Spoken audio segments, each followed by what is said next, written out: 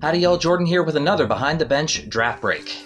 The Mississauga Steelheads have the 40th overall pick in this year's draft and have used it to select defenseman Luke Dragusica from the Toronto Marlboros. Luke is originally from Stony Creek. This regular season, in 26 games, he had a goal and 8 points. And in the OHL Cup tournament, in 5 games, he had 3 assists. Luke, congratulations and welcome to the Steelheads organization. Cannot wait to see you in training camp. The Steelheads do not have a third-round pick, so this is their final pick of day 1.